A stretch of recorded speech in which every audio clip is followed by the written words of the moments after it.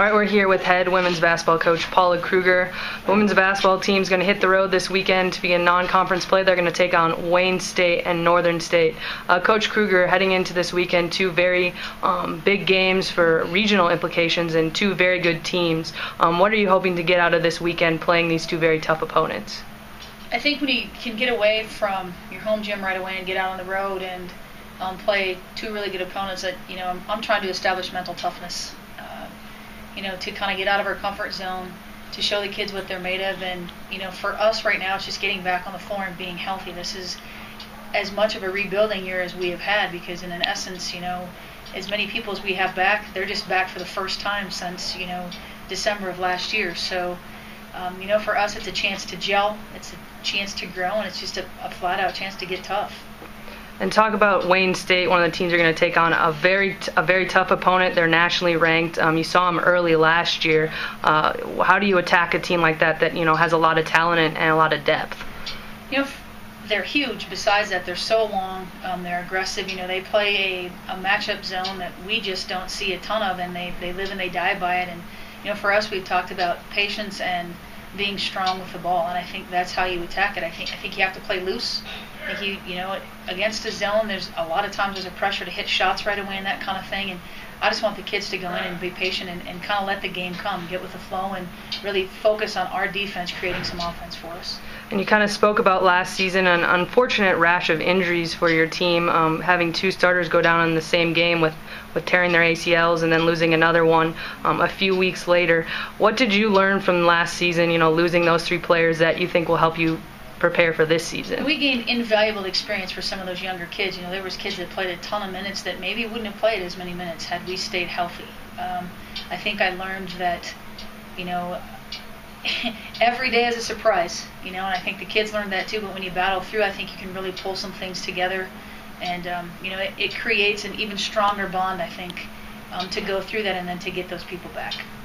Talk about Stephanie Fogel a little bit. She really stepped up last year in the absence of some of your perimeter players, and it was definitely a threat to score, knock down the three-point shot. How do you see her evolving and growing into your offense this season?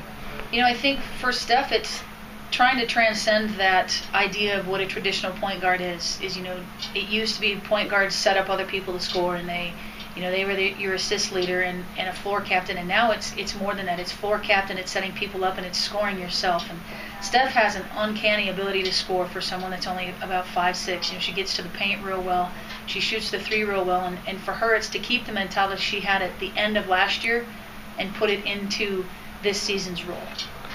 Also, talk a little bit about both Angie Charchalis and Ali Grzoulis. You lost them last season to injury. How's their preseason been going so far, and what do you think about their progress?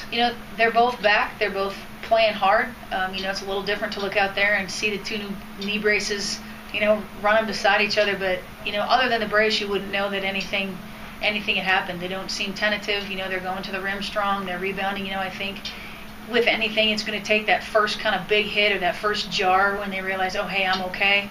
And then I think really all the cobwebs will be gone and any of those fears will be alleviated. And you graduated a very good player in Brecca Gaffney last season. This year, you have a few different players that can maybe step into that role down in the paint. You have Tori Langus, Katie Carty, Taylor McBain. What are you looking for out of that group of players, down in the paint? I'm looking for the best Tori, the best Katie, and the best Taylor that we can get. You don't replace somebody like Brecca. You bring in somebody different. Everybody has their role. Tori is a tremendous outside shooter for a post player. Taylor McBain has done everything you can ask and more, and defensively, can guard any position on the floor. And Katie Carty's a senior who is, has gone through the ranks and continued to grow. And between the three, we have three very different options at the post. And obviously, coaches will talk about preseason polls, and most coaches don't put a lot of stock in them. And you probably looked at that preseason poll, the other week and said, "Hey, we're 11th." What did you think when you saw that? Your initial reaction is, "Wow, I think we're better than that." But then if you take time and you think about it logically, when you don't have three players playing for a large part of the season, nobody's truly seen them play. And it's based on things that you've seen in the past. And I think what it does for us is I think it puts a little fuel in the fire but I also think it gives us an opportunity to go into games and to be loose and to be confident and to show that we're more than that ranking. But we didn't really talk about it. We didn't really mention it. I sent it out in an email, and that was all that was said. Well, thanks, Paula, for your time. I really appreciate it, and good luck this weekend on the road in your first 2 games.